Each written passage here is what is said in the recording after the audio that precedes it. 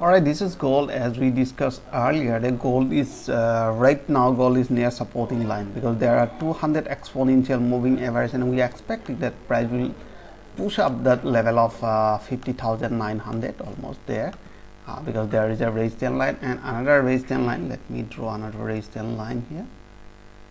So here you can see another resistance line and multiple rejection. So we need a buy confirmation somewhere above this 49,900, somewhere here. All right, so we are looking for buy, and first target would be somewhere here. After that, we will use breakout trading strategy above this area, and second target will be somewhere here.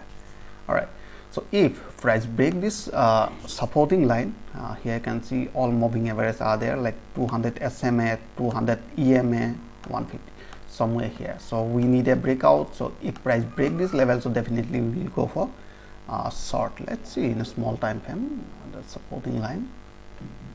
So here I can see if price break this supporting line, and then next the target would be near moving average 150. So here let's jump to small time frame, and I can see here.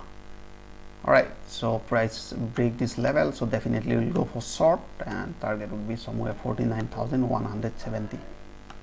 All right, that will be our target. So I hope you enjoyed this video. If you like this video, please like and subscribe, and thanks for watching.